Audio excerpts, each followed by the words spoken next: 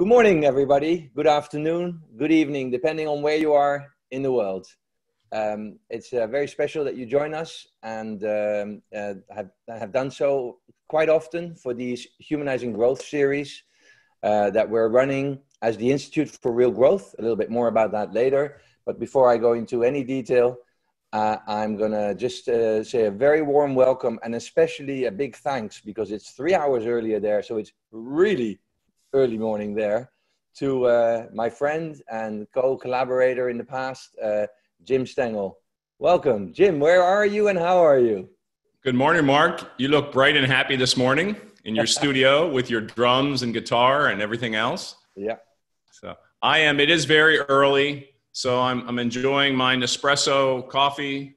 Me too. My master marketer mug. It's good. my aspiration, right? I did not buy this for myself. It was a gift.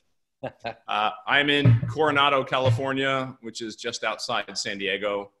And I'm quarantining here, if you will, working from here. We'll be out here for the summer. And my wife and I have, my wife's a San Diego native.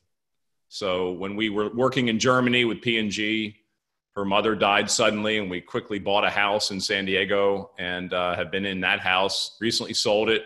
And we're now working on a restoration of a Dutch colonial revival house. And we kind of we like fixing up homes. So we're in the last stages of that. So if you see any wires in the background or if the lights start blinking, that's kind of the life we live. But I'm doing very well, thank you. I hope everyone on the panel is doing well. I see some friends joining. Thanks for being with us. I'm looking forward to reconnecting with you, Mark, and everyone else. Well, it's fantastic that you make the time for this. I know how busy you are. So Jim doesn't need an awful lot of introduction, but of course I am going to give him one. Starting with I'm going to intertwine personal and professional. You mentioned the studio that I'm sitting in. It's had a few face changes since those days. But about 15 years ago, I was sitting here working again over the distance with my co-collaborator Frank van den Driest on the final touches of our book, The Global Brand CEO. And I read an email or I saw a newsletter that you were retiring from Procter & Gamble. You'd been the head of marketing basically for over 7 years there and a very long career before that. We knew of each other. I knew of you at least. Maybe you didn't know of me, and which is why it was so special that you responded to my outreach email to ask if you were open to a discussion around how to run global brands and how to build a global marketing organization. And you were not only very generous with your time, you right from the moment, and that's very very distinguishing. Right from the moment you opened yourself up and talked about those things that had gone very well, but also those things that you had found difficult because you wanted others not to have to fall into the same pitfalls. And that's a quality that we see very rarely in leaders that rise to the top of their industry. At some point, somehow, we all seem to think that we need to know it all. And you are the opposite. You've always been a learning person. Growth mindset as a definition that I think you helped shape. And so as Jim moved out of Procter & Gamble and into something I tease him with sometimes, the Jim Stengel company, but it does say what it is, a company that Jim has built with lots of collaborators that are all, I think, disciples in the sense that they are people that have just loved working with you in Procter & Gamble and wanted to continue to work with you. Another testimony, not just to your craft, but also to your personality and leadership style. And you've gone on to actually focus on what is your passion and is also always been our passion, brand purpose, and how brands can play, brands and marketing can play a bigger role in life. Jim, you've been incredibly successful. You're at the top of the industry. You're now a teacher, not just at universities, but also you work with the ANA on their CMO program. You, I know, advise and consult many organizations. In Cannes, you play a big role, helping not just CMOs, but also aspiring CMOs. So we're very much in the same field. And I always say to you, it takes a village. And the fact that you're here means you agree. That sounds purposeful, not just for brands, but for you. Tell me a little bit about how you got to that calling and, what got you where you are now. Well, it's a heavy question to start with, Mark, at 6 a.m. out here. Yeah, take a sip of Coronado. coffee. I'm just filled with gratitude to so many people who have helped me over the years become a better person, a better human being, and I guess a better marketer and business person. So, and I wouldn't be who I am without the people that have loved me and have helped me and have been part of my life. You're in that wide circle. And I think, and, you know, I know we're probably going to talk about what's going on in society and diversity later, but, you know, I can't imagine not being part of a diverse organization, a diverse world. Once you feel it, you cannot go back. So to me, not building a diverse organization is an enormous puzzlement because there's just no other way. So I just have great gratitude, Mark, to people who have shown me the way, who have inspired me over the years, teachers, parents, friends, you know, family. And so it's hard to say where it started. I mean, I think I've always been someone who tries to exercise compassion, empathy, a learning mindset, a growth mindset. And I think that goes back to my childhood, some of the first experiences I had. And certainly Procter & Gamble was formative in that. You know, it was a company I thought I would join for 2-3 years, get my brand manager stripe and leave Cincinnati, Ohio and go somewhere else. And I just kind of fell for the mission of the company, the values of the company, the people of the company, and what they were trying to do in the world.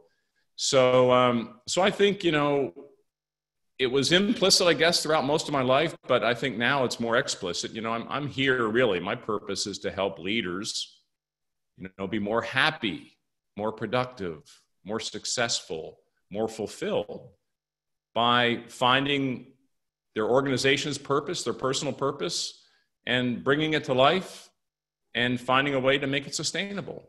So it's as simple as that. So, you know, we're kind of in the fulfilling leader business. Yeah. And I find purpose is the way to do that most effectively. I listened to Paul Pullman yesterday before we did our session. I know Paul was one of your former guests, and he's one of the people who I'm very thankful for that.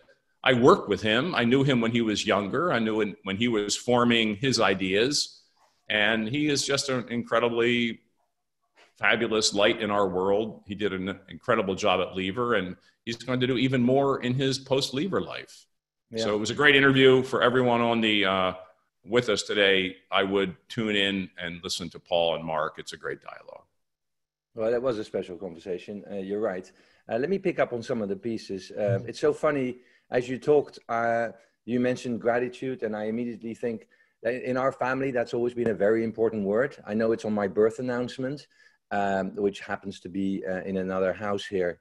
My mother framed it and my wife found it between some memorabilia, and that word is very special. But the gratitude to people, it's funny that literally yesterday I got a call from our first board member. He was a Unilever board member, and Frank and I asked him to be a board member of our first consultancy. And he came up with some ideas. Now the man is now really in his 80s. And he asked me again about something that we just hadn't done. He actually asked about the Pullman interview, and he said, do you have a written format? Have you written it out? And I said, no. I mean, we've actually been sending out links to the interview, and we're thinking about recording it as a podcast, or at least transforming it to a podcast, which is easy, of course. But we don't have it written out yet.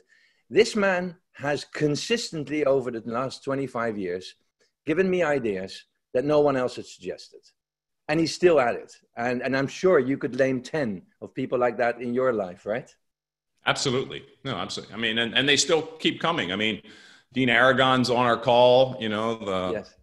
He was on my podcast about a year ago. Again, a bright light in our world. I've learned from Dean. I'm inspired by Dean on many levels, as a dad, as a husband, as a business person. Yeah. So there's just so much inspiration out there. We can never stop. We're all evolving as leaders, as people. So I think it's so very important. Well, I want to take the conversation two places, but I'm going to go asynchronous, because I want to start talking about where you actually, I know you've told me in the past about how purpose became so clear when you were leading one of Procter's most important brands, and a session at, I think it was a Colombe d'Or in near Cannes. We'll Good get memory. to that. But I actually want to do big picture first, because you mentioned you're there for this, what is a very, very difficult time. We thought we were coming out of it, and in the US at least, it feels like we're just falling into it head first again.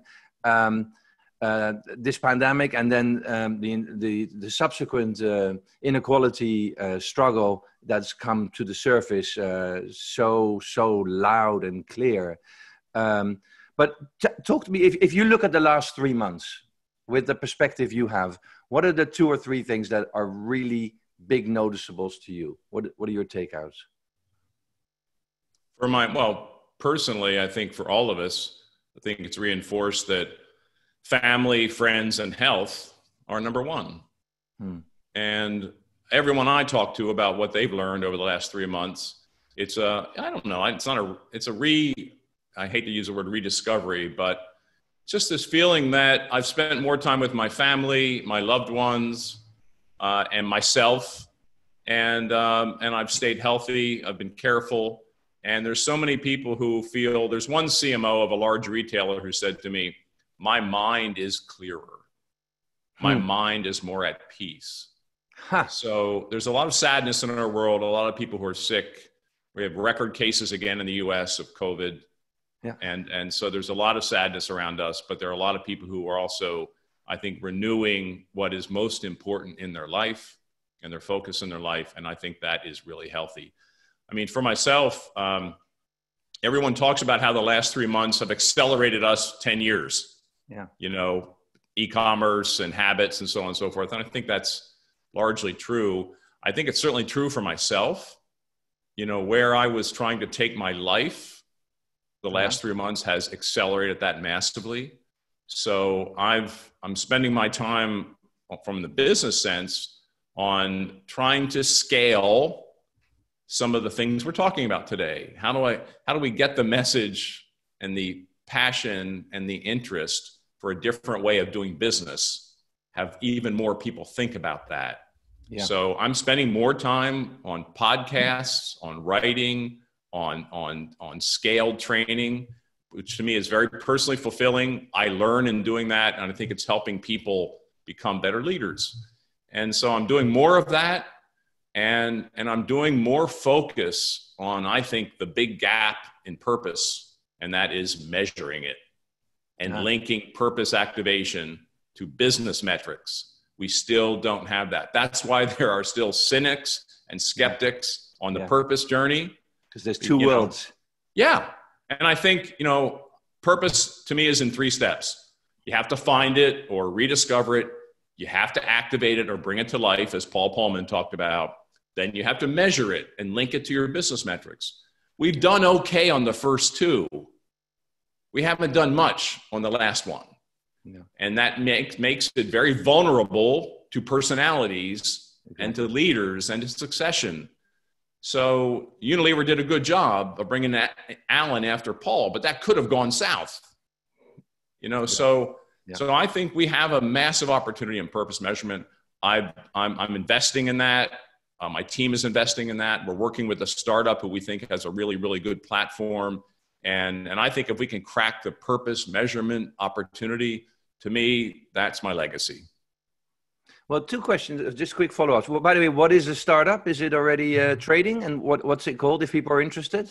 There are a few investors in it. It's a 5-year-old company called Bera, B-E-R-A, started by an ex-WPP person, by the way, Mark. Yes, I remember you talking about it at the A&A. His name is Ryan Barker. He's the founder.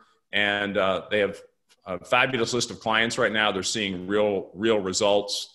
And my team had an offsite about 2 years ago, and we reviewed what we've done well and not well over the last 10 years. What's inspired us? What are the clients that we've had the most, fun with and impact with? Yes. And then we said, what's our next 5 or 10 years look like? And this is where we said we've got to crack purpose measurement. So we started an an investigation. Who was doing what around the world? So we talked to all the usual players. We talked to a lot of CMOs. And Vineet Mehra at Walgreens Boots, the global CMO of Walgreens Boots, he said, you guys got to go talk to Bera. So Vineet introduced us, and we went to see what they were doing, and we said, whoa. So we began we began working with them for about a year to pilot purpose measurement. Yes. And we liked what we were getting. And so we decided to invest in them, and a venture capital firm came in with us. And so they're well funded right now. They're hiring, they're refining their methodology. So, I mean, I sound like I'm pitching. I believe in the company. I asked you because I think many people, I know that many people are chasing this. And if you think that these guys are doing the right things, as I was listening to you, who has talked a lot about this, but not specific to the purpose aspect, is a joint friend that maybe you didn't know he was really working so much on this. Chris Burgrave, the former CMO of AB InBev. Yeah. So he's a business person, and I actually spoke to him very recently because he's now going to do a PhD on this topic. His biggest pet peeve is that when investors look at companies and they see that a company spends a lot on marketing and advertising, they take that to be a good thing. And he's been in discussions where he was like with the CEO of the company in a global shareholder meeting, and people were saying, well, why aren't you spending as much as X? Now, being a 3G company, I think that is a question that's warranted, certainly when we've seen what Kraft Heinz had to suffer through because of lack of spending. But still, his point is, their metric seems to be, if you spend a lot on it, it must be good. Whereas you could be really foolish in your spend. And so he's working a lot on actually bringing rigor to that and helping them understand the levers and the efficiency and the effectiveness of that spend. I think you guys should re-engage because he's very passionate about this. Chris, as you know, is ex-P&G. Yes. I knew him when I worked in Europe with P&G. He went on to AB InBev and other things. He has a book that he wrote a few years ago. I think it's called Marketing is Business is Finance. It's something like that. And he's been on this. When he was at AB InBev, we talked about this. So, I've been thinking about this for a long time, and it was time to move it into action. And Chris is certainly an advocate on that journey. Yeah, he is. It's maybe fun to tell people because it's one of those things. Remember, there's a lot of CMOs listening here who I always try and get out of this conversations, things that people could apply today. And one of the things, and that's where Chris comes in again, that we've done a few times now is a challenger board. We actually mentioned it in the IRG program. We talk about opening up the growth ecosystem, first opening up internally, being much better connected between senior and junior, but also between marketing and sales and the rest of the organization. And then it becomes very fluid how you work with the startups that you're perhaps creating a place to incubate for, the companies that you've just bought. Think of Sir Kensington and all the other companies that Unilever bought and not actually smothered to death, but leveraged to bring in as diverse thinkers to help change the mothership. But one of the things that we've talked about doing to bring the outside world in is a challenger board. And you and Sylvia Lagnado and the former CMO of Unilever, Simon Clift, and a few others, including Chris, were the challenger board for Diego Scotti at Verizon. And he's talked about that at the A&A Masters as having been the sort of wake up and support mechanism in the past. How was it for you to be part of something like that? I loved it, Mark. And I've searched and reapplied that idea with many, many other people. It's a wonderful idea. And for everyone listening, think of it. In fact, when my company did this offsite 2 years ago, we brought in a challenger board at the end of the offsite. We brought in about 10 people from various fields to poke at us, to push us. And one person said to us, Stengel company, you've been a good vitamin. You have to be a painkiller. You have to tackle something even more important than you've been tackling. And that led us to the purpose measurement space. So that came out of the challenger board session. And I have a client right now I'm working with, a CMO, and we are putting together a challenger board for that person. It's a wonderful idea, Mark. Thank you for that. Well, no, I mean, what's so fun about it? We developed this concept first when Dove, and I want to go back to your Procter and Gamble days, and these actually run a little bit parallel. I know because Dove, you've told me, was inspiration, even though it was in the other organization, those whose name shall not be mentioned. But still, so the story. Sylvia Lagnado is joining me next week for a conversation. So I actually would like to tell the story. Sylvia Lagnado, great marketer, an engineer by training, incredible, sensitive marketer, sensitive to what's happening in the outside world, sensitive to true insights. And she developed with a core team this concept of real beauty, debunking the myth of real beauty. And the fact that so many companies out there, remember, today this is normal, but this is 20 years ago, that these brands were basically telling you that you were not okay and you needed their products to become okay. And Dove went the other way. And we worked very closely with her to explain that within the Unilever organization, which didn't know what they were doing, and then in the outside world. And what she needed a challenger board because they went to beauty. Dove wasn't a beauty brand. They went to women empowerment, and they knew nothing about that. They went to services, and they knew nothing about that. And so we created a challenger board that had representatives from all of those areas. And every 6 months for 24 hours, literally starting with dinner and ending just before dinner the day after. These people were co-collaborators coming in with lots of ideas because they pent them up in 6 months. And at the same time, trying to understand where the strategy wanted to go and then helping them think through how. So indeed, it's a mechanism that has worked well. But I'd like to use it as a bridge to go to your story because it's at least where I know your purpose story to start.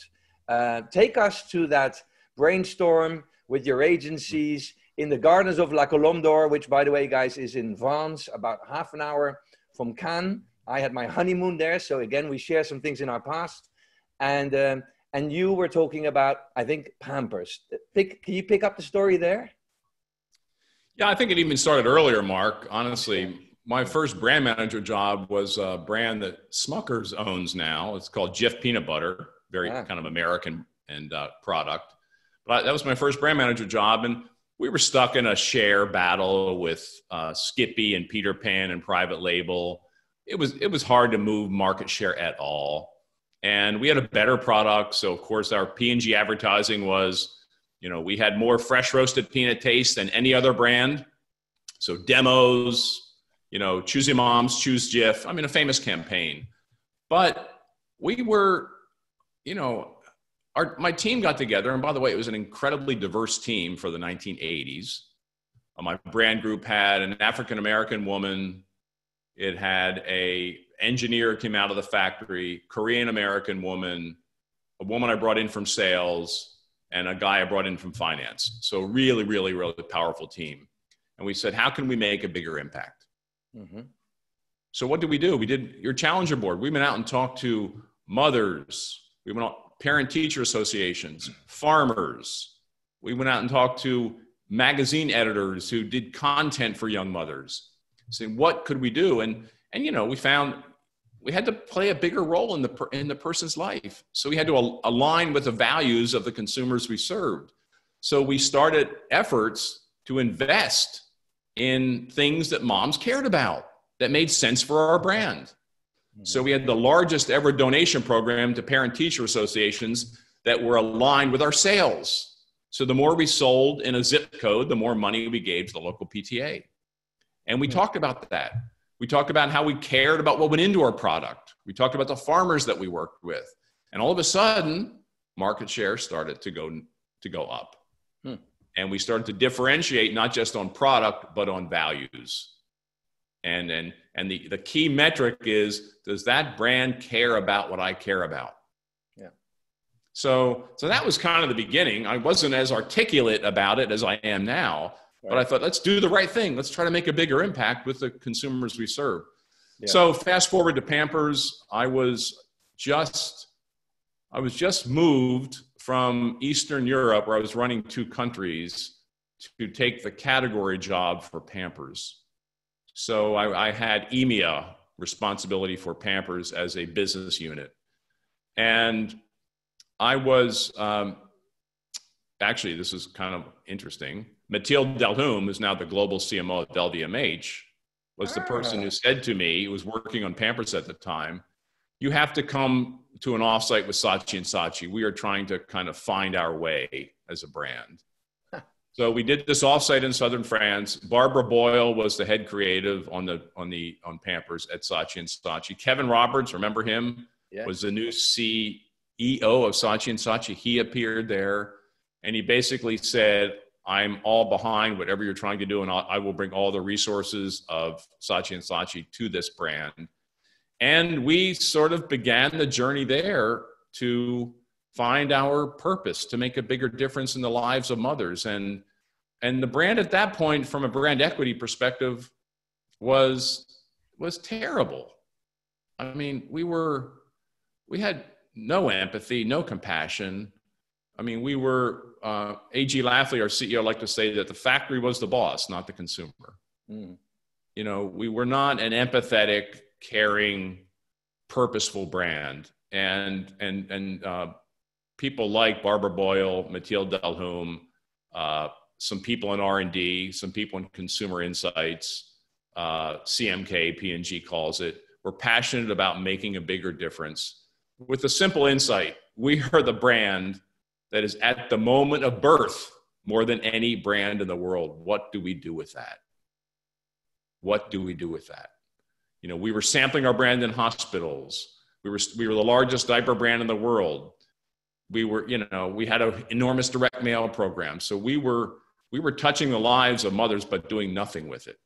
Mm. So that led us to the purpose that Pampers is still activating, whatever it is, 20 plus years later. And we entered, within 10 years, we tripled our size and became much more profitable and much more important in the lives of mothers, and with a much more engaged organization. It was on the lower end of P&G's organizations in terms of engagement. It rose to the top, and it's still a very very powerful story. And that's where in fact, Mark, I think that is why I was named CMO of P&G. Right. Yeah. Well, you know, and that's interesting. Because, you know, so many people, especially the people following the Institute for Real Growth program, and I'll just give like the 10-second commercial here, because not everybody listening may know what that is. And we have just opened up the registration process for the 2021 class, or cohort, if you like. So last week we had almost 100 CMO and other growth leaders graduate from a 6-month program that really goes through the why, the what, and the how of what we call real growth. That's to tease out as opposed to fake growth, which is short-term and disingenuous. And this is really multi-stakeholder growth that creates value, not just for the shareholders, but actually starts with creating value for your customer, your colleagues, the community around you, and as a result, over-delivers results to your shareholders. And this program it really connects leaders that are trying to make this work, that are trying to understand. And one of the key themes that we come across all the time is, well, we got it right somewhere, like let's say the Pampers brand. Mm-hmm. And but there's much more, and there's many more parts of the organization that we haven't touched. Can you talk a little bit? And the great thing is you had the global purview when you moved to the Chief Brand Officer role. So an organization sees something work. And I want to give a little bit more context, because I believe it's true for 90% of companies. It was probably started by founders that had real vision and purpose. No one seems to start a company to make a lot of money, at least not in the old days. And then over time, the bean counters took over. The market became more vested and louder and represented, perhaps solely represented in the board of directors. And it suddenly seems to be about making more money every quarter rather than connected to that old corporate purpose. And so now you get it right on a brand. And you've got maybe one of the 50 big brands, or maybe $25 billion brands within Procter & Gamble.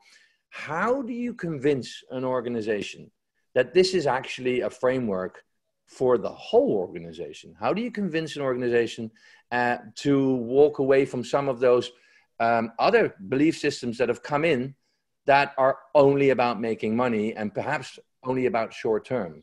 Can you talk a little bit about that dynamic and that roadmap? Well, Mark, the great organizations of the world have always been consumer-centric. They've always tried to be best at delighting someone, you know, and they spend time, energy, money, making customers' lives better, happier, more fulfilling. And if you don't do that as a business, it's not going to end well. And that is such an evergreen area. It is such an evergreen space. You can never be done because it's so dynamic. Look at what we're living through now. Look at all of the behaviors, habits, practices that are shifting. If you're not in touch with that, then it's going to end up badly. So to me, it's about one of the major jobs of a leader is to be always inquisitive, pushing, setting the new standard for people about being close to your customers, beginning meetings with that. You know, one ritual Lafley started when he became CEO for our leadership team is before every meeting we had of our global leaders at P&G, we did some immersion with customers, consumers that we didn't know much about. Yeah. And then we had our meeting. Yeah. So, it's an enormous role modeling of the behavior. So I think you can never stop being customer centric. And then when you are, the reason purpose is scaling around the world is because it works, and we have to, we have to build it into measurements, but the reason it shifted the way Procter & Gamble built brands, the way Unilever builds brands, is because it inspires organizations, it accelerates interesting innovation, it is customer-centric at its heart, and it results in better marketing, better brands, better behaviors. And my job as CMO at P&G, every multi-brand CMO's job is, how do you codify that? How do you teach that? How does it evolve your framework for building brands? And those of you listening here, if your company does not have a way that you've kind of codified, refined, and continue to refine about how you grow brands, work on that. Because that's how you scale learning. That's how you scale what happens on Pampers into how a company can evolve and become better at what they do. So let me take that to a place that I know that you're very comfortable. I've had less exposure to, but now through the IRG program, a lot of participants also have come up with this struggle. So you come from Procter & Gamble, I come from Unilever, consumer centricity, immersion, you get it from birth at the company, spoon-fed is the term I was looking for. A lot of the senior marketers are actually CMOs of technology companies. Mm-hmm. Now, again, you're on the West Coast now, and not I think, by coincidence. You've had a lot of engagements past your P&G days with technology firms that believe in this, but just weren't created that way, or certainly aren't structured that way now. And perhaps it was the factory in charge at Pampers at the time. There's a lot of companies where product management, and I don't mean marketers, I mean technology people, are in charge. So can you talk a little bit about the dynamic that you've seen with marketers struggling to bring across this thinking in companies like that? Well, I think, Mark, it certainly starts with the customer or consumer again. And I think CMOs that have been effective at technology companies represent the customer, the consumer. They know them well, they know their needs, their desires, their frustrations, and they coalesce the organization around that. Why is Microsoft doing so well these days? Yeah.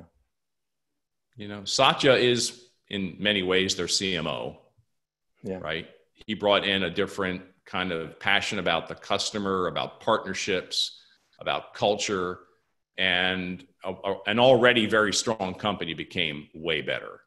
And it sounds like a very simple, fundamental lesson, but it's the, one of the people I admire is Ann Lunas at Adobe, who's Yes, one of the too. longest standing CMOs. Yes. You spend some time with her, and she is respected in that company, strong relationships across functions with the CFO, with the CEO, and is very, very, very close to the product people and where the customer is moving, how the customer is shifting, how can they make a bigger difference in the lives of their customers. So the ones who are standing out, I think, in technology are the ones that are most successful and who bring this mindset. But it's not a mindset of arrogance. It's a mindset of collaboration, cooperation, innovation, inspiration around making the lives of the people they serve better. It's as simple as that. Yeah, that's the acid test question. And for people considering the move to a CMO role in an organization that perhaps hasn't had one, or where marketing has been the brochureware department rather than the marketing department, I guess the acid test question is, do I believe that my colleagues are willing to go on the journey of consumer or customer centricity? You mentioned two people. So Microsoft is actually the case study that we use across the whole Institute for Real Growth ecosystem section, the how, when we look at the teams, the culture, the growth mindset, the agility. But Anne is an example of somebody that we apparently both very much admire in how she managed to reframe the market for Adobe from something which was technology, CD-ROM based software for creative people. That's, you didn't work with Adobe unless you were, I guess I'm wearing the right shirt at the moment, but I'm missing the Brooklyn Beard. That's who worked with Adobe. And now, 10 years later, Adobe is the go-to place for all, CRM, marketing strategic facilities, including all the, what did they buy? They bought two big companies, reframed their offer to marketers rather than to creatives. And I think that's a great example of what we call abundant market thinking. Another thing I just wanted to reflect on is this storytelling. So we've created with Spencer Stewart, I think you contributed again very substantially to it also, the Da Vinci CMO profile, which really brings together right brain, left brain, and empathy. Everybody knows that right brain and left brain are important. I think what we share a passion for is that, yes, that's true, but actually Da Vinci was a humanist. And it takes that empathy. So it's all three. It's a magical triangle there. And one of the key aspects is storytelling, inspiring storytelling. And my partner, Frank, was repeating yesterday something I hadn't heard for a while, which is Stan, the former, or the current head of Insights at Unilever, who showed his board of directors a picture, a street scene that was obviously somewhere in Southeast Asia, and asked them, where is this? Tell me about this. And they started guessing Pakistan, Bangladesh, India, and there were a few Indian board members at the time. And he goes, no, this is Edgware Road. It's less than 3 miles from here. And we are not providing any products for this community, which, by the way, is now X million large and so. And he could have shown them the data, but he told them a story and he got them involved. And so how important do you think storytelling, you mentioned inspiring already, but I mean, where have you seen that be important? Oh my gosh. We talked about Adobe. They tell their story very well. I mean, they went through a business model shift, as you referred to, from CDs to software, and Wall Street went right with them. Right. And Hugh Johnson, who's the CFO of PepsiCo, yes. I was on a board with him. I brought him in to speak to some marketers about a year ago. At actually, it was the Effie anniversary. Oh yes. And Hugh talked about storytelling. This is the CFO talking about storytelling. And he said he always begins his quarterly earnings call with the story of the company and what they're trying to do. And then he gets to the results for that quarter. But he said, if all you talk about is your results for the quarter, analysts are going to focus on the results for the quarter. Yeah. If you start with telling the story of the journey your company is on, where you are seeking competitive advantage, what you were trying to do with your brands, with your consumers, with your business model, your aspiration, your purpose as a company. Begin with that, tell your story, then shift to the results. And he said he's had quarters where he's had terrible results, but the stock price went up because the story is strong. Yeah. Now, of course, you have to deliver against the story, et cetera, et cetera. But begin with the story. I mean, we are storytellers. Stories motivate people. They teach people. They inspire people. And we sometimes overlook that. You know, people make decisions with their whole brain, and we have to always be talking about the whole brain. You know, the right side, the left side, the emotion, the rationality. You know, one reason P&G is the company it is now versus the company it was 20 years ago is it became more emotional. Yeah. It became more caring. It became more whole brained. And I think, and it continues to evolve that as they go forward. Well, Jim, let's talk a little bit about what's going on right now around us and the role that marketers can play. Because there's a lot of hurt. And I'm zooming in, especially now on the second struggle, if you like, dominating the news here in the US now, that of inequality, racial inequality, economic inequality. We're seeing, I think yesterday, a big study came out from England that showed, I think they did the biggest analysis of COVID victims so far, and it's huge inequality amplified all over, and it begs the question: have we done enough? Can we do more? Because we are the people that are shaping the messages. I go all the way back to Dove Real Beauty, and they had all these programs in place to teach kids in in primary schools about how fake most of the advertising that they were seeing was, and at the same time. They realized that their ads were actually the biggest impact on the real world because billions of people were seeing those ads. And so great that you have charity projects and education projects, but they were reaching impressive numbers like 5 and 7 million people. But the ads were reaching billions of people, literally. And so they started to realize the role they had. And I have this struggle with my wife who says, look, it's unforgiving that you show ads in Asia of products with white people as, you know, godified, because apparently that's, you know, who you want people to think they are. And there's a bit of a chicken or egg here because you can't be the only brand doing this, which is why Paul Pullman, I think, with Imagine, tries to reach out to whole industries. But, you know, and it's a difficult question, but let's bring this struggle around inequality home. Marketers listening today, what do you think they need to be doing? I think the role is more important than ever in companies, Mark. I was just talking to a CMO yesterday about how they feel their role has become more important for their company, for society at large over the last several months. The biggest thing CMOs need to be doing is, and this is, again, they should always be doing this, but be in touch first with your employees and listen to them. Listen to your employees of all types.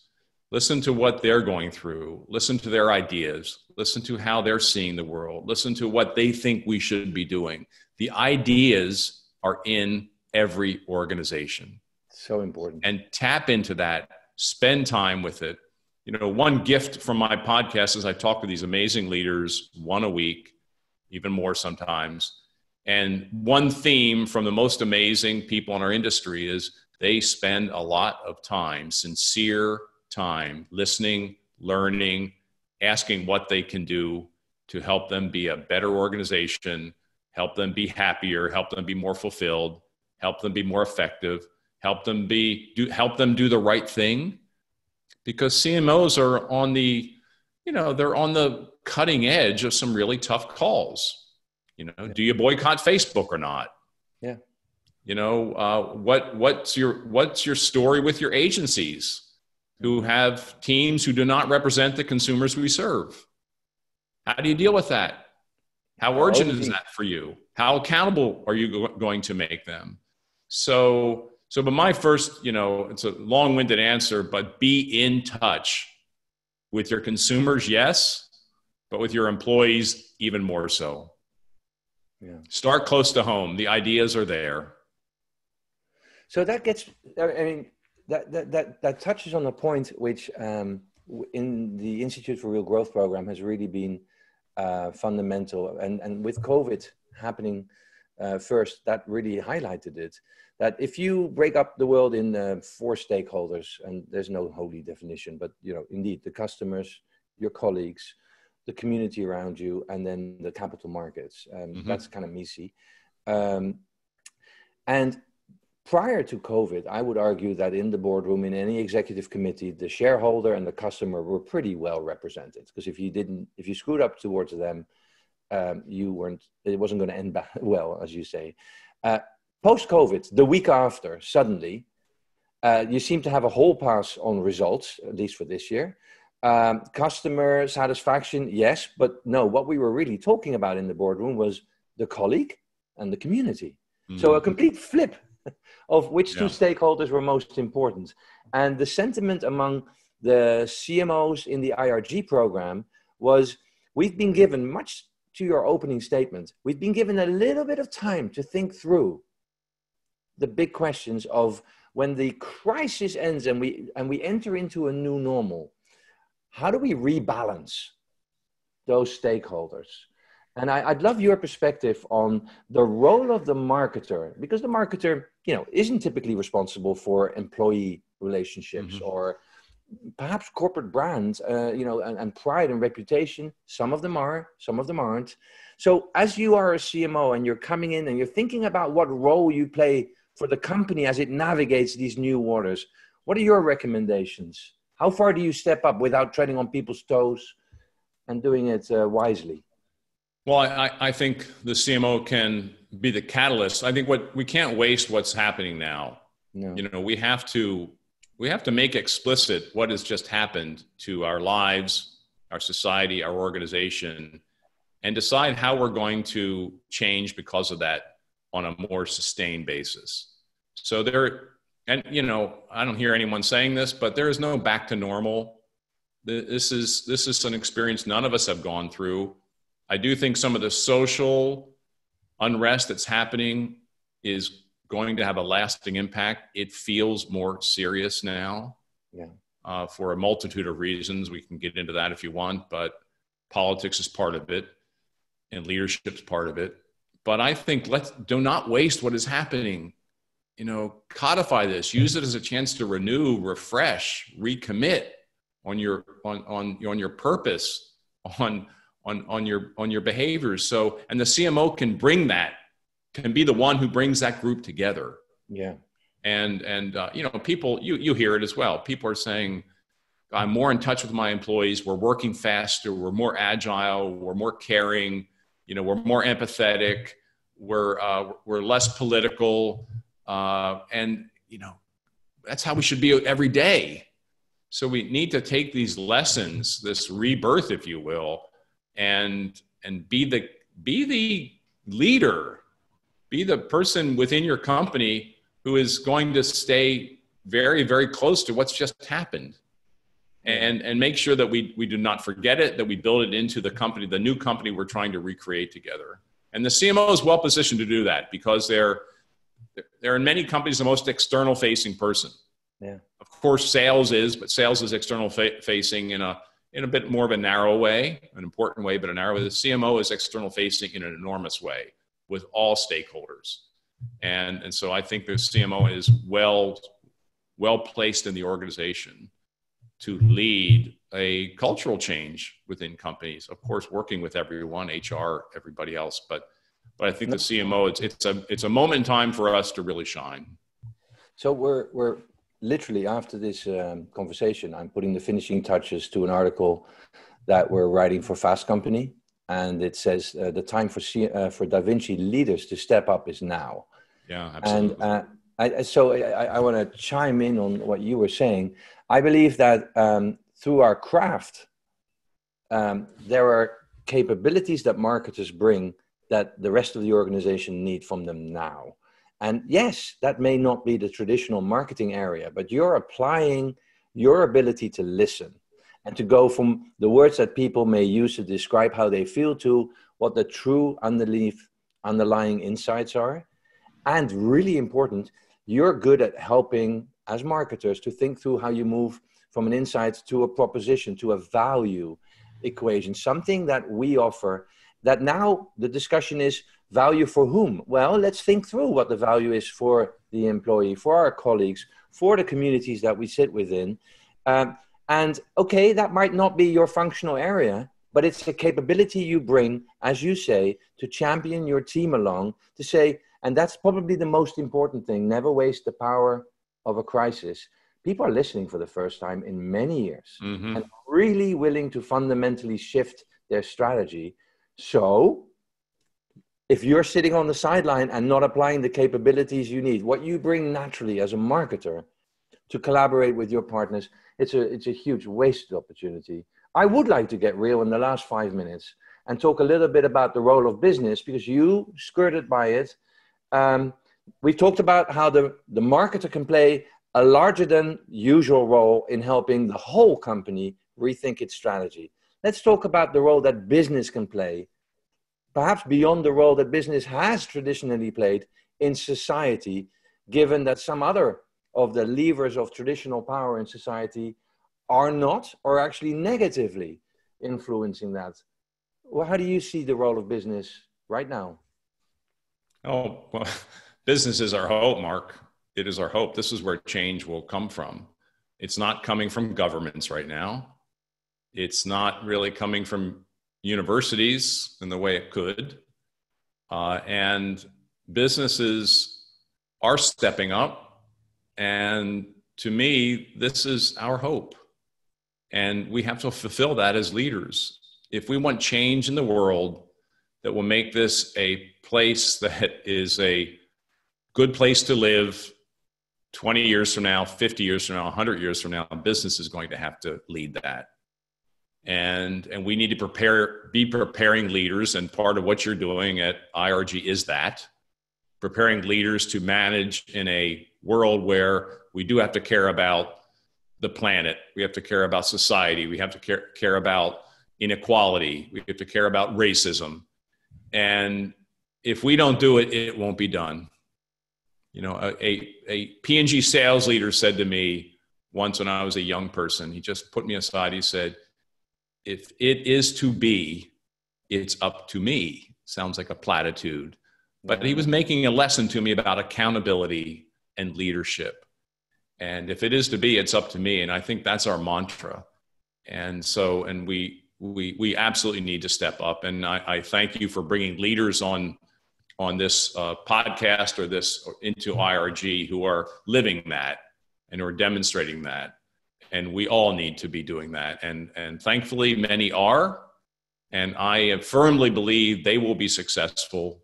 They will be successful financially, and they will be successful in attracting wonderful talent because they're trying to make this world a better place. That's our role.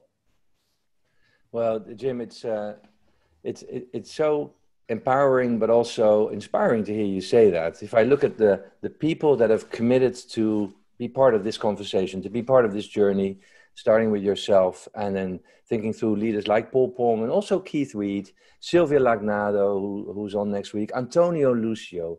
These are all leaders that recognize that they've done a bit of it.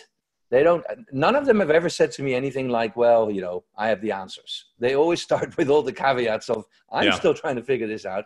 But relative to the audience, they've done it a few times over, as you have. And I think one of the key success factors, it's basic change management, is to have a source somewhere that gives you the confidence that it can be done. And that someone's gone before you. I always quote the sort of, when Harry met Sally, I'll have what they're having.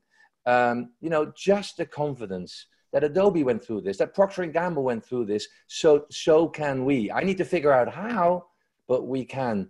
Now, Jim, we've had a Q&A running as we were talking, and quite frankly, not a lot of questions there, just a lot of fans of you personally. One of them says you look like you're 23 years old, which is, I think, a huge compliment. I think it was meant as a thankfully, compliment. I feel that way too, so thank you. Yeah. It's all a mindset, right? No, to your point, Mark, is I think there's, the Cannes Lions happened, 2 weeks ago virtually. And yes, at the end of the week, there was the ANA Cannes Lions Growth Council, CMO Growth Council, which is, yes, some of the most important CMOs in the world. If you listen to their priorities and what they're tackling, and it's people like Julia Golden at Lego and Mathilde Delhomme at LVMH and Mark, of course, at P&G. I mean, it's serious stuff. And the first pillar they're starting with is society. Yeah. So it's things like this where we're coming together as competitors and working together on making this world, this industry, a better place. So I do think change is afoot, positive change among all the sadness and chaos we're living in. We have to step up. And, as businesses and especially as marketers, we are well positioned to be amazing change agents. And we have to work. We cannot blow that. We have to work to our potential to make that happen. Well, Jim, I think what's so special, and thank you for mentioning that Growth Council, the ANA and the Cannes Lions get credit for pulling that meeting together. The Institute for Real Growth started there. So 2 years ago, we were in a room, and I'm just reflecting on the shift we've made together, because the discussion 2 years ago was I've described it in other meetings as almost therapy.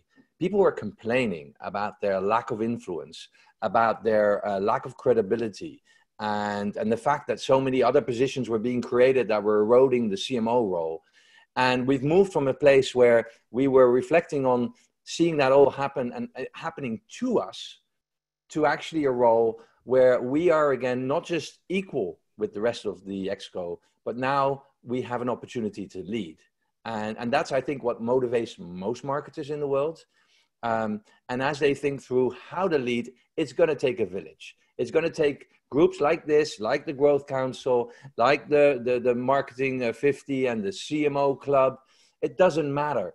As long as the principles at the bottom are making a positive difference and shaping the world as it comes forward are the right guiding principles. Jim, I think your experience, if people want to know more about this, if they feel inspired by you, are you okay with us connecting them with you to take the conversation further? Of course, Mark. Absolutely. As always. I appreciate that. And I also want to thank you for your friendship and your partnership in what is over 15 years of collaboration now. It's always a pleasure, and I always learn from you. Thank you so much. Well, Mark, thanks to you and Frank for what you're doing. And it's been a great chat as always. I'm glad I get out of bed at 5 a.m. to be with you. Big thank you for that as well. Everyone, we're closing down this chat. Next week it is Sylvia Lagnado, who started Dove Real Beauty. And quite frankly, that's the 30-year campaign that it's received the awards, quite rightfully, for having set the pace. And that is something we can all learn from. And she just keeps doing it over and over, most recently as global CMO at McDonald's, and now at Natura, where she is the Sustained Growth Officer. That's the brand that is Brazilian and also owns Avon, a female empowerment brand, and Aesop, and The Body Shop. I mean, check, check, check. This is a woman that personifies purpose and business. And I look forward to welcoming you a week from now with Sylvia Lagnado. Jim Stengel, I can't wait for it. I can't wait, Mark. She's wonderful. I'm going to tune in. Thank you so much for being here. Take care. Bye-bye, everyone. Absolutely. Bye, everyone. Thanks for joining us.